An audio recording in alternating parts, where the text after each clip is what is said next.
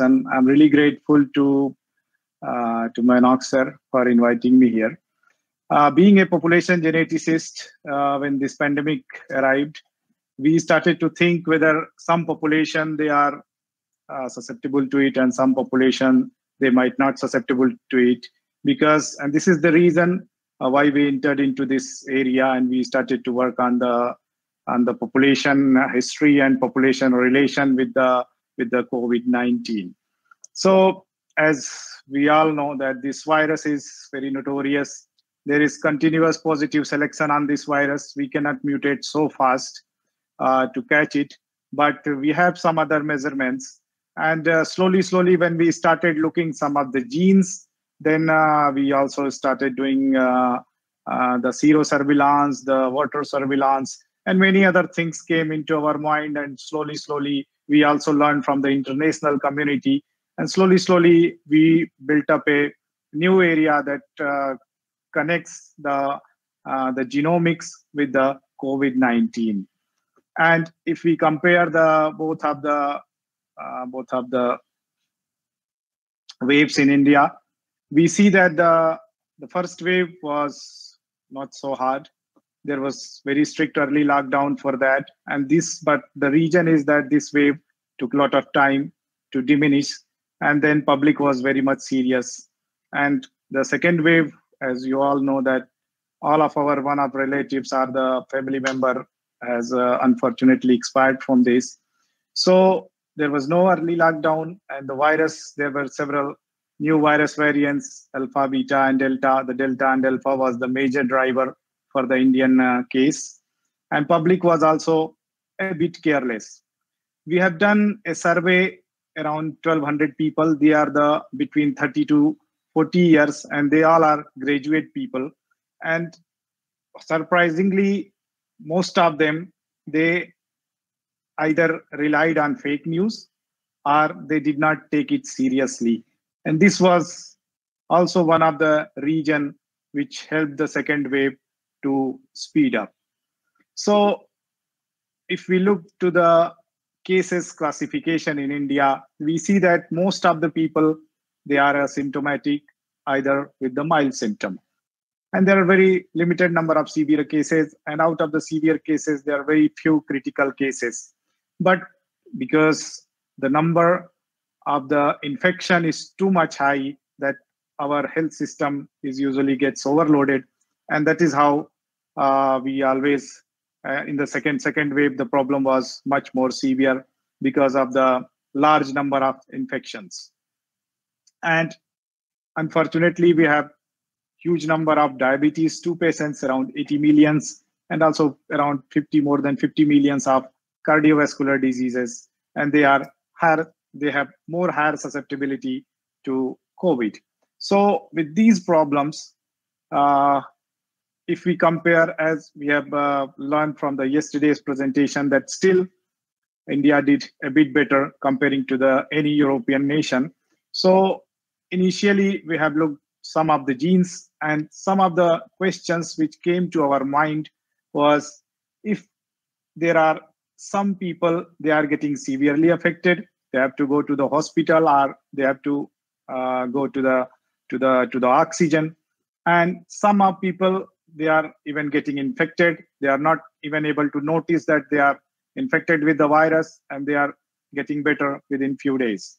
So by considering this factor, we have asked us that if we can identify any ancestry-specific genomic variant or genomic segment which is associated with the COVID-19 susceptibility. And this is, if we see this picture on the right side, here, most of the regions of the world, they have their own ancestry components. Some of the ancestry component is shared between two of the continents or subcontinents. But overall, if we see the heterozygosity from Africa to the Sahel, we see that there is a gradient, and this gradient shows that modern human has originated to Africa and then moved to different parts of the world. And there is limited gene flow between various subcontinents. So how these local ancestries and also the shared ancestries has affected the COVID-19 susceptibility. So if we look to the maternal ancestry components, there are three components. One is related with Western Eurasian, another is purely South Asian, the indigenous South Asian, and the third one is East Eurasian. So Indian ancestry is between East and West Eurasians, and the West Eurasian is to the fringes of the northwestern part and the northern part, and also to the Himalayan fringes has the ancestry which is related with the Eastern Eurasia. And we, from the initial data and also from the further data which were coming up, we came to know that somehow the ancestry which is related with the Eastern Eurasia, they have less susceptibility to COVID-19.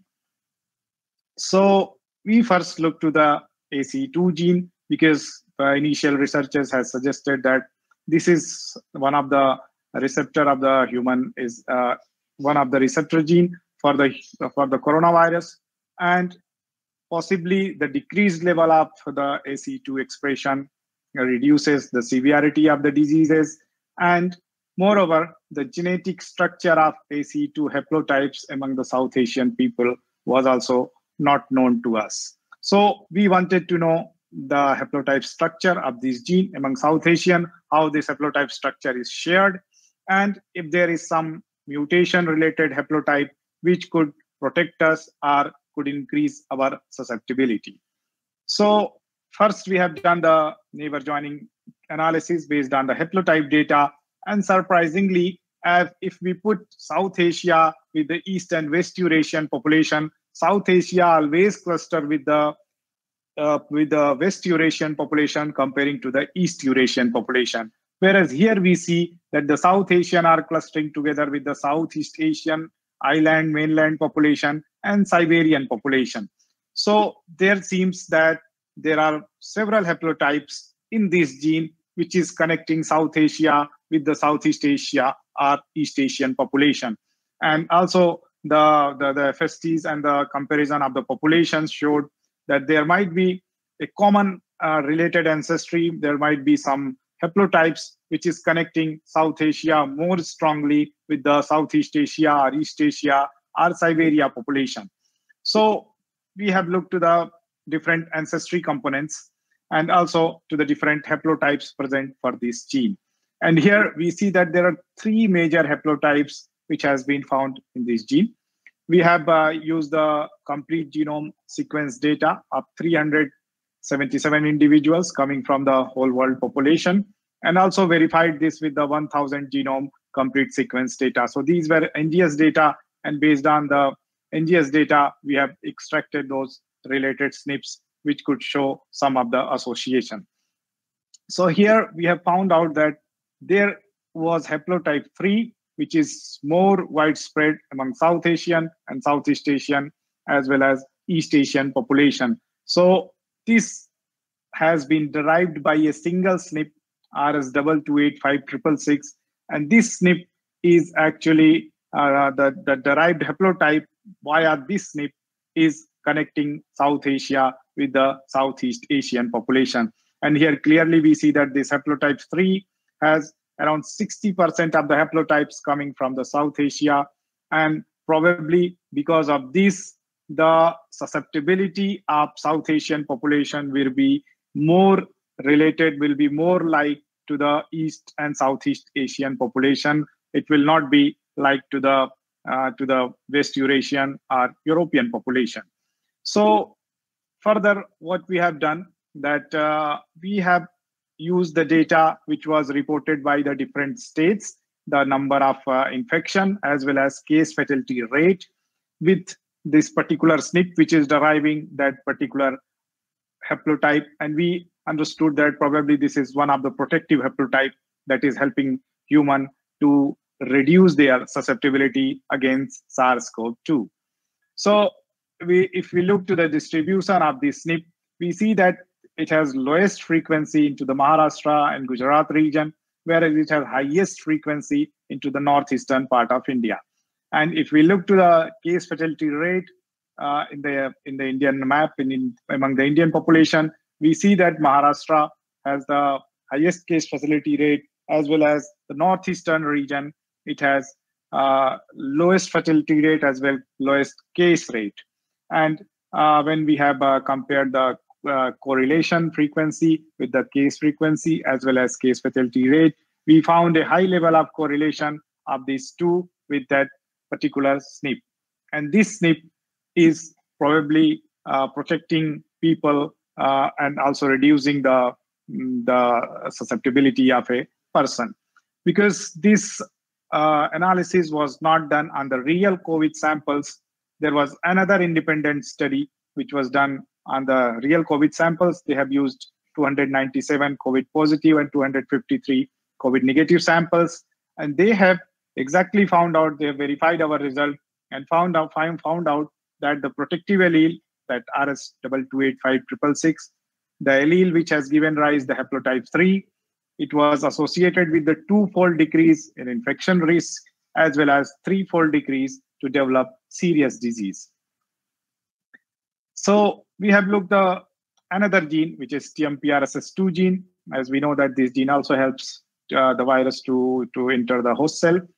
And we found out that in contrast with the ACE2 haplotype structure, the TMPRSS2 shows that the South Asian cluster together with the West Eurasian population, that is European, Caucasian, and West Asian population.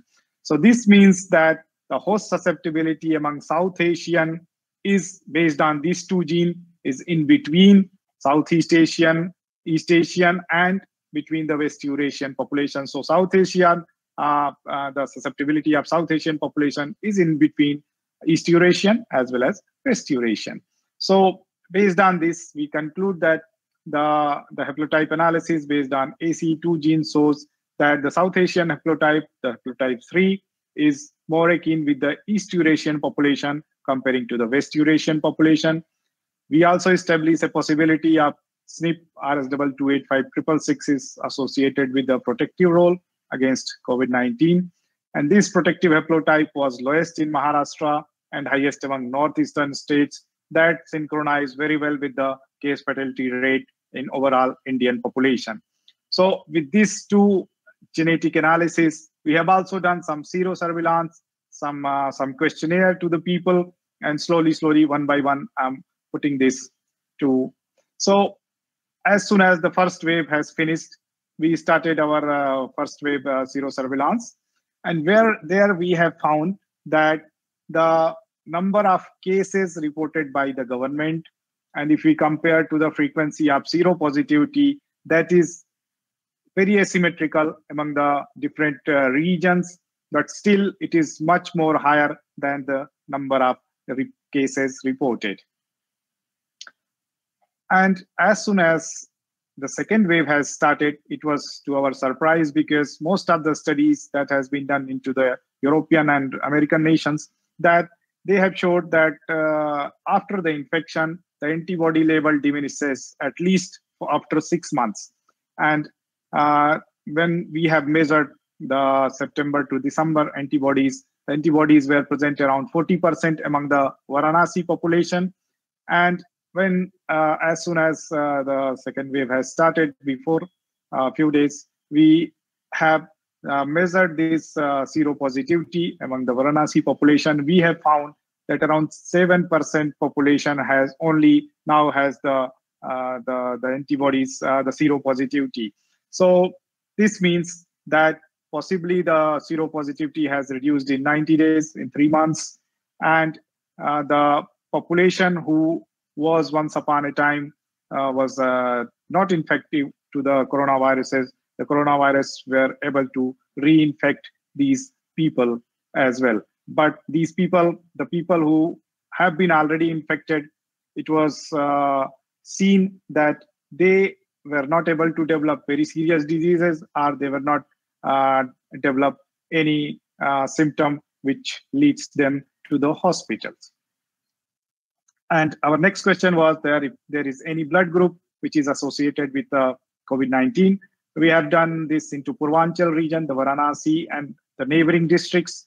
And we found out that blood group A and blood group B was showing the similar pattern as we see into the normal population, but blood group O and AB was showing asymmetrical pattern, whereas the O blood group was showing the less number of people being infected with the COVID-19, whereas AB positive was showing several-fold higher number of people infected with the COVID-19. So this means that probably probably blood group O has some power, which is helping the people to reduce their susceptibility. And we have also looked to the vaccination. When the vaccination program started, we have compared with people who are naive and people who have been already infected from the coronavirus and they have recovered from the coronavirus. And we found out that the people who have recovered, they developed their antibodies earlier than the naive people, as well as the recovered people, they develop more than 10,000 units of antibodies comparing to the naive people who just develop less than 500 units of antibodies. And based on this, when the naturally infected people, after taking vaccination dose 1 and vaccination dose 2, there is a terminology which is being used into the international community, that superhuman immunity. So the person who has been infected previously and they take 2 doses of vaccination, they have even more than 25,000 units of antibodies, which is much more higher comparing to the naive people. So with the Bangladeshi collaborators, we have also compared the C-reactive protein and D-dimers level among the real patients, and we have found some high level of the comparison of CRP and also the D-dimers among the recovered and non-recovered people, the dead people, as well as the recovered people. And recently, we collaborated with the CCMB people, the Divya Tej and Karthik, and we have sent some samples from Varanasi region to sequence them, and they have found that the breakthrough infection, the people who have been vaccinated and they have been infected with the virus, is mainly derived by the Delta variant, which is asymmetrically showing a very high frequency of infection among the people who have been infected after the vaccination.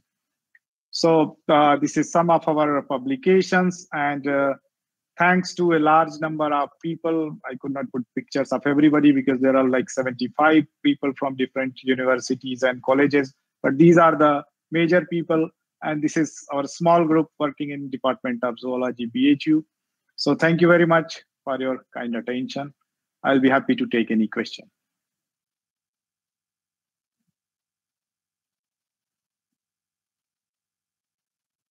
Thank you, sir. If there are any questions, they may be asked now.